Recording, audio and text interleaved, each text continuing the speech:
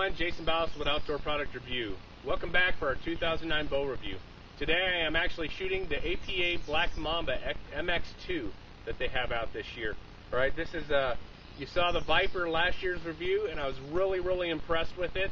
As a matter of fact, I think I shot that thing quite a bit, so I definitely was entertained with shooting that bow. Alright, let's talk a little bit about the MX2 here. Right, like the Viper, last year APA came out with some really cool designs and stuff with their bows. It came out with this limb hook. You can set this bow basically on a limb right there, have an arrow on it, and you're out rattling or grunting or elk calling or whatever you're doing. The bow sits there ready to go. All you have to do is reach up, grab the bow, and you're ready to rock. All right. One of the other things they came up with last year, they had this as well. They have the broadhead sharpener here, so if you shoot a fixed blade broadhead or something that needs sharpening, you can run it through there. I shoot the Athens, they don't need sharpening, but this is a great thing to have. Right? They also have the broadhead adjustment. You could put your broadhead in there, screw it, it's got multiple angles, so whatever kind of broadhead you have, it'll fit in there. You screw it, tighten it on, make sure your broadhead's nice and tight. They also have the knock adjuster. Take your knock, stick it in the two holes here. You guys will see pictures of all of this stuff right now. You can turn it, twist it, move your knock around without biting it or whatever the case is and pinching your knock. So that's a great thing that they have on there as well. Now one of my favorites is from when we're up elk hunting. Jody and I are always up high in the mountains and we want to, you're carrying your bow all the time by the string. And, I had a knock actually move. I tie in my knocks on my hunting bows and it actually moved on me from carrying it all week. And I was shooting about 7 inches low, which wouldn't have been good if I had a chance at a big bull. However, they've come out with the old handle on their riser, this is one of the most signature items on the APA bows that I've seen for the last few years, and this is something I just love. You can just grab this bow off the shelf, you'll hold it in your hands like this while you're hiking, your quiver will be on the outside, no problems at all, right? It's ready to go. They got an awesome camo pattern on there. And other than that, the makeup of the riser is pretty much about the same. It's got this nice limb hook like we talked about, the handle, the broadhead sharpener, the broadhead wrench, and also the knock adjuster. Right? So the riser's complete throughout, lots of cutout, makes it nice small. It's only 4.1 pounds, very nice and comfortable and easy to carry. They've got the sound vibration dampening limb jacks on it, and it's really nice. It absorbs all the shock. Beyond parallel limbs, you can look at that right there. It comes straight out across. Awesome. All right. Hi folks, I just wanted to break in here in the review and cover something that I didn't cover in the main review, but I think it's very important. APA on the MX2 here, I'm getting ready for a mouflon sheep hunt out here in Hawaii. And I'm setting up the bow, and I've been looking over some stuff, and there was one thing I did miss, and this was their little cam lock module that they have. If you're out there hunting and something happens with your string or you need to replace your string, you don't have a bow press or you don't want to carry a bulky portable bow press, they already did it for you. And it's right here on the riser. I'm going to show you. There's a little metal rod right there, as you all can see. This metal rod, what you do is on the other side is a set screw. You take it out with an Allen wrench. The rod comes out the front here.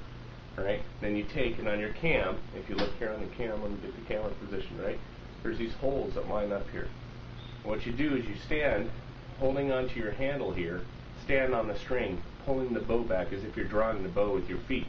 Then you take the pin and you stick it through one of those holes, making sure that you're even on both sides of the riser, or the limbs, and then you let down slowly, and all the tension will be let off your bowstring. You could change the bowstring out, add a peep sight, do whatever you need to do. I mean, it has different slots for the amount of pressure you want released from the bow. Now it's very important, of course, before you shoot this, that you take that pin out. So just to take it out, you reverse the process. You stand on the string, pull it up, pull the pin out, slowly let down on the bow. All right, make sure all your cables and all your strings and everything align in the set grooves that they're supposed to align in, and you'll be good to go. Take the pin, place it back in the front here, and you go ahead and set the set screw on it, and you're ready to go.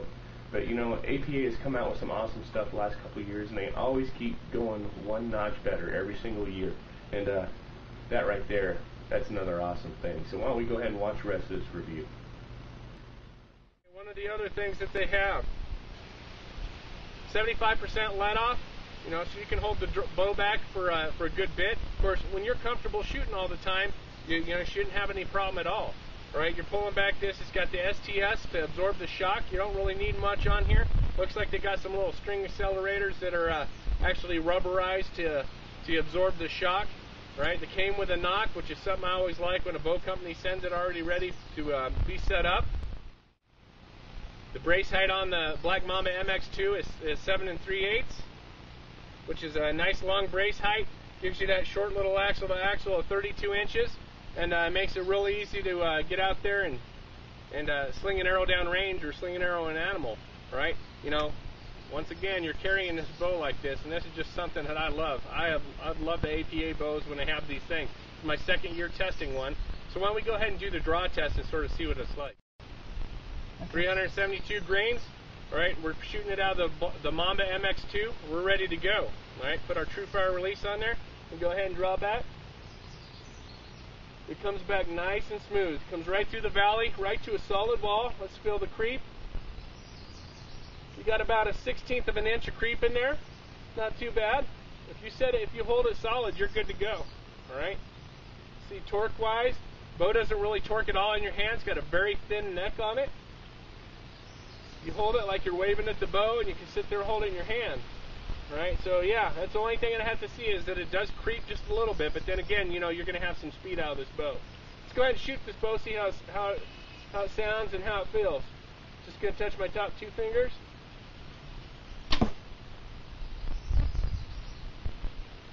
There wasn't any hand shock at all in that shot. Was no hand shock at all. A little bit of noise. I think the noise might be coming from the rest here, though. It's sort of sat out there, the hostage rest, like I was using on all the other bows. All right, let's go ahead and shoot that one more time. All right, you saw that first shot. A little bit of noise. I'm not sure where it's coming from, but you guys are going to be able to see not only shooting from this angle, but you're going to be seeing it shot at the target right now as well from this other camera we have right here. So let's go ahead and draw this bow back and see how it does. Once again, nice and smooth coming back. Don't want to creep.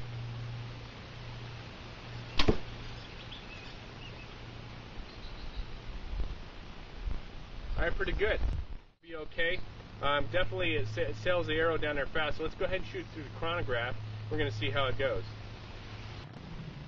All right, folks. So overall on this bow from APA, I'm definitely going to have to give it about a 9.9, 8.5 to 9.9. Definitely great shooting bow. A little bit of noise involved, but that can be fixed with just some string leeches and of course a stabilizer on the front, and then you wouldn't have any at all. Definitely a speed bow. You can see right here it's shooting 306 feet per second. Both shots that I shot, the first 2 shots were 306 feet per second, and overall it averaged out to be about 306, 305. But great shooting bow. Doesn't have any torque at all. Comes back solid wall. It creeps a little bit, but that's sort of how it is. This year the Viper was awesome. Last year, this is basically right in between the King Cobra and the Viper. Great shooting bow, nice long draw length, it's forgiving, smooth. I like, all the accessories are a 10 in my book. You know how it is. I like anything that makes it easier for it. Holding the bow, putting the bow on a limb when you're ready. That is a 10 in my book. I'd like to thank APA Archery for participating the 2nd year in a row. I have a feeling that there's going to be some great things coming out from APA here in the near future. So, for Outdoor Product Review, I'm Jason Ballas. We're going to see you on our next bow review.